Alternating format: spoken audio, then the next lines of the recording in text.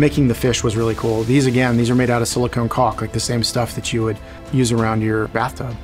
And so I bought a toy fish, just a junky toy fish, made a mold of it, and then took layers of silicone caulk, tinted it with acrylic paint, slathered it into the mold, and then added wire so it'd be bendable. Because when these things dry, they actually curl and stuff. They get these weird shapes, and so the wire makes it so it can be posed.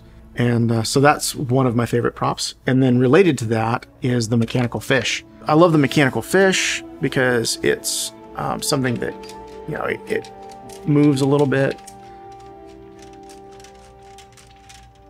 So the idea was that this could be just down underneath the water, moving around. And I think Ben really ended up shooting it the way it's really designed to be, just sort of seen really quickly. It's not something you're supposed to dwell on.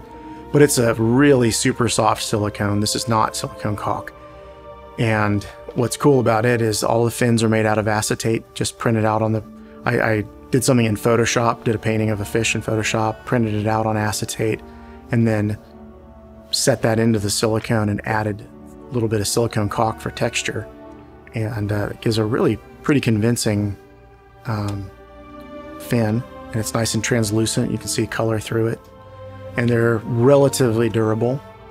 And then the eyes are made in a similar way. They're just printed out on acetate and then coated with a layer of epoxy. And they're backed with bright aluminum foil tape to give them that metallic gleam.